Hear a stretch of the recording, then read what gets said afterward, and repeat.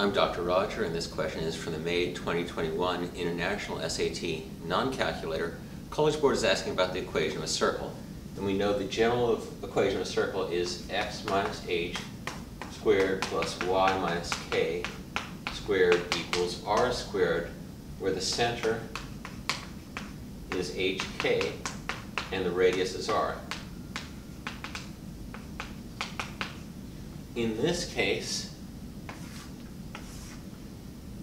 points on the end of a diagram are at points at the end of a diameter are at -3, 10, and +3, 10. And if I draw a circle, more or less, with those points on the end of a diameter, the midpoint between the two will be the center.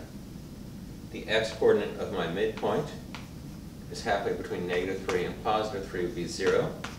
The y-coordinate will be the same as both endpoints, which is 10. So the center is 0, 10. My equation, x minus h squared becomes x minus 0 quantity squared. Y minus k squared becomes y minus 10 quantity squared. There's only one choice with an x minus 0 squared, which is x squared. Choice A is the only possible correct answer. But let's find the radius. The diameter is the distance between these 2 points.